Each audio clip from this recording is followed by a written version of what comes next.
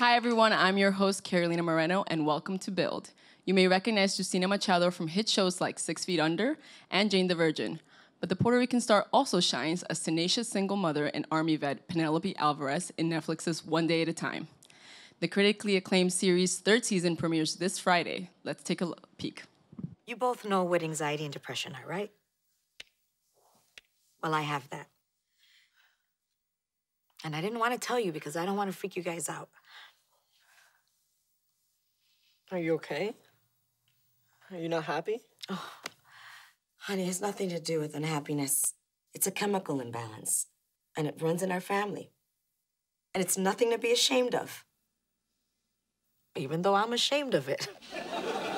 But that's something I'm trying to end with me, because I'm fine now. And you're going to be fine, too. Wait, is this why you freak out on me all the time? No, that's me being legit mad at you because you're a punk. Please welcome Justina Machado. Hello, hello. Thank you so much for being here. Thank you for having me. I definitely chose a more serious, somber clip, but I think it represents something that I love about sitcoms and One Day at a Time in general, which is that it really touches on subjects like with a lot of heart, but a lot of humor. And one of the things that we've seen is Penelope go through her mental illness journey a little bit, like accepting it and seeking help. One of the best episodes I think last season was a really episode where Penelope goes off her medication. She feels a lot of shame, and we see her going through a really dark place. What was that filming that episode for you like? It was exciting to film an episode like that, to film an episode that was so close to the writers that wrote it, and also to know that people were going to be able to see themselves up there. You know, if they do suffer from depression and anxiety, so that they don't feel like they're alone, so that maybe somebody can, like when I made the character Lydia, she understood more after that. You know, she goes to church and she's like, I don't know what to do with my daughter. And just understanding that her daughter has to be on this medication and it's not something shameful. So I love filming things like that. I love to be able to, I find like, I come from the drama world, right? Yeah. So the fact that I'm on a comedy, I'm like, oh my God, I can't believe it. I can do both. both. People are laughing at me. What? So it's great when I get to bring my drama chops into, such an incredible show. I love it. I never get scared of anything they give me. I don't think any of us do. We're just excited to have such incredible material. And really going, and you've spoken about this before, really talking about what it means to see a Latina character especially go through this. I think in our community sometimes there is so much stigma and there is so much shame around seeking help, and there's so many people who suffer in silence. Like, what does it mean to you, or have you had anybody come to you, telling you about what it meant to see another Latina kind of go through this? All the time on my, if somebody will DM me or, somebody sends me a message on Twitter, there's always thank you so much for all of that, for representing it. And it's true. I mean, in my family, if I ever say to my mom, why don't you go to therapy? Nah, what am I going to go tell somebody my problems for? You know what I mean? Yeah. Or like my brother, hey, why don't you do that? No, nobody wants to do that. So and my mom's not even that old. She's like 64 years old, and she doesn't want, or 66, I don't know, something like that. Sorry, Mom. But I know, sorry, Mom, but I'm making you younger. She doesn't want to, do things like that. So it is a huge stigma in our community. Yeah. It's all like, why go tell somebody that? So if we could, let people know that it's okay. Yeah. It's good to talk to people. It's good to get it out and not feel ashamed, and to resolve things. Yeah. And one of the things that I always tell people is that aside from all of these important things, I think that One Day at a Time is one of the most relevant shows on television right now. I think you see some of the subjects talked about are things that Americans are grappling right now with, right? We talk about gun control, PTSD, and healthcare for veterans. You guys talk about xenophobia, immigration, literally everything that's, right straight from the headlines. And how do you strike that balance between comedy and drama, especially with things that are dividing our country so much? Well, I think that so many of the things that you just mentioned are things that a Latino family would talk about all the time. That's what's so awesome about this show, is that it's authentic, it's real. This is we have always had conversations about immigration, conversations about racism, conversations about, maybe not PTSD, in my family, but all those conversations. I think that has a lot to do with the writing. They're just incredible. They know how to weave comedy with the drama, and it's just, the show is so honest that you don't really have to work that hard with that amazing writing. Mm-hmm. I don't feel like you have to work that hard with, but I think it's also in the classic form of Norman Lear, because Norman Lear revolutionized television, and all of his shows had that kind of thing. They talked about the issues at hand, but they did it with humor and heart, and it's just a beautiful balance that our writers and the actors have learned, how to strike. Yeah. And one of the things that I always tell people, I think as a Latina, but somebody who's relatively light-skinned, I always kind of try to find myself in people like, Miranda and Lizzie McGuire, or, other characters that maybe aren't Latino, but I could try to relate to. And I think seeing the Alvarezes on screen, I'm like, I can see myself. I can see those conversations that I have with my family, with other generations in my family who maybe don't understand certain things. But at the same time, I think there's this notion of the show as like a Latino show. This is a show for Latinos, but I also, right? I hate that. I really do. Why do you hate that? Well, because I grew up watching white people. I didn't say, that's a white people show. You know what I mean? It's like, I loved full. What was that? Full House. Growing Pains? No. Oh, Growing Pains. I was a little bit too old for that. I loved Growing Pains. I loved, I can't even, what? Thank you. I love it. You know it, girl. Family Ties, Family all of that.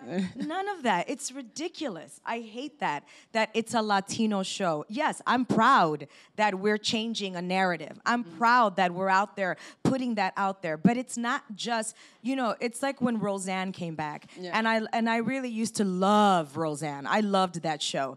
And when it came back, then it was like, finally, a working class family on television. It's like, no, there has been a working class family on television.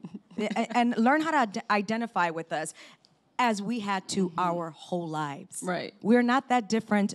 We're human beings, We're going to deal with things differently, but we're still a family that love each other, that have issues, all of that. So, I'm proud that it is an incredible Latino show, but it is not just a Latino show. Mm-hmm. We're American. Mm-hmm. So you know what I'm saying? And I was gonna say, because the season 3 promo says an American familia. I love that. And I love that. And I feel like that's Netflix saying, okay, this just happens to be a show, an American show with Latinos in it. Yeah, exactly. Right. A great show, actually, with Latinos in it. And that's, thank God. And that's so important, I think, now, right? If we think about the way the Latinos are being spoken about in the political stage. Absolutely, the way that that they feel not heard, everything.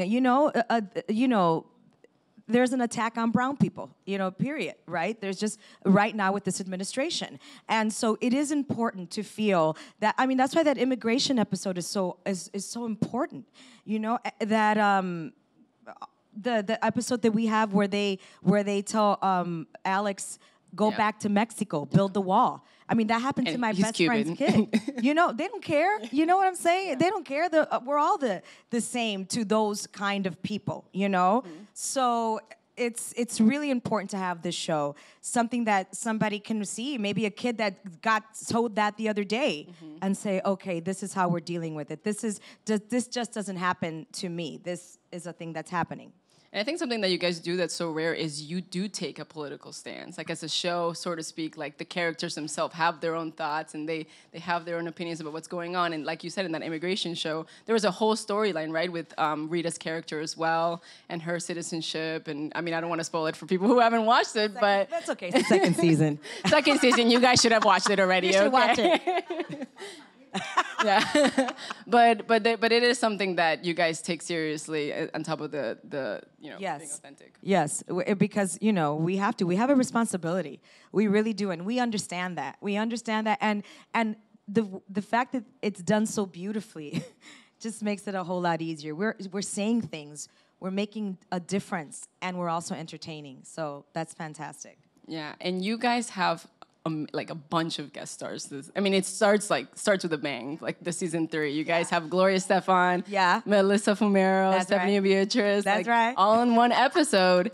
And I remember when Brooklyn Nine-Nine premiered, I spoke to Stephanie, and she was telling me about how her and Melissa would talk, oh my God, it's just gonna be one of us. Because that's usually how it goes, right? It's only one Latina who's cast, That's true. That is so true. It's usually just one. And I mean, back in the day, they can't really say this anymore because they can't get away with things like this anymore. But literally, they would say, "No, we already have a person of color. We're gonna no."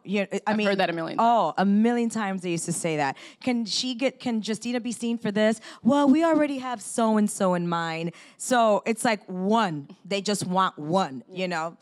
They can't say that anymore, but it's changing, and that's great, and that's why Brooklyn Nine-Nine is so amazing. And how did it feel? Like, did it feel as momentous as it felt as a viewer to see all of you guys on the same screen? Like everybody had a different character and personality, and you mean when we were there? The episode when I shot with set, yeah. Oh yeah, it was awesome. Are you kidding me? I'm sitting there and I'm looking at Gloria Estefan and Rita Moreno standing next to each other, singing. And they're singing. Yeah, I know. I'm like, this is my life. This is amazing. And my mother and stepfather flew in from Chicago. Seriously, they were Just like, what, Gloria Estefan? They were like, yes. So it's great. That's what's so beautiful. And we also have Danny Pino this year. I don't know if people know Dan. I mean, he's fantastic. He's on the Mayans right now. And just to be able to see these men play these parts, really, and these women, parts that they're not usually given. Mm-hmm. So many times, Latin men, it's like they're a cop or they're the bad guy.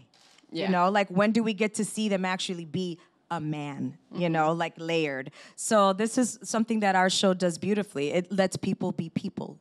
And what's one of the things that I think is more exciting about season 3? Because we saw Penelope grow in her love life too last season, and I think we saw that there might be somebody else this season. Yeah, Yes. I don't know how much I can give away, but what? She's a new love interest. Okay. Yeah. What was the most exciting part for you for season 3 and Penelope's arc? Just. I loved it, but I really do love the finale of season 3, and you'll have to see it. Yeah, for Penelope, she has a beautiful arc this year. It's just a woman coming into her own. I really, really love that. And one of the things that, as a viewer too, I feel like, I see time passing because just Alex, I know. Just you see how Alex big he is grow. Does it feel like a family to you too now that you guys have been spending so much time together and you're, Yeah, it felt like a family from the first day. It really did. That was one of the things that I think Sony and Netflix said, oh my God, it feels as if you guys have been together forever. And that has a lot to do with the fact that it was such incredible material and everybody realized that. So it's not often that kind of stuff is handed to you. It's not often as a Latina actress where like they don't try to put you in a box. Like I always say, there's a bunch of boxes. There's like the over-sexualized Latina. Yeah. There's the asexual cop. There's the suffering mother. Feisty. There's the feisty best friend, with the stupid one-liners. You know what I mean? So it's like to be able to have all of this, because we have that. Yeah. I mean, we have all of that stuff, but still it's written real. And I think that we realized that right away, and we were going to make it work. That's awesome. Yeah. And now that season 3 is right around the corner, I want to talk about last year when all the fans were going crazy because it seemed like every Netflix show was being renewed except One Day at a Time. And you had Gloria, the showrunner for One Day at a Time, tweeting out for people to rewatch it. You had people tweeting at Netflix to get it renewed. You had Vulture, do entire piece about Vulture is so kind to us. Yeah. They're so great to us. They did a whole piece saying why, pretty much detailing why the show deserved a 3rd season. How was that waiting period for you? How did you deal with it? The first year when we were waiting for the 2nd season, I was a wreck. I was like, oh my God, they're not going to pick us up. I have PTSD from being in Hollywood.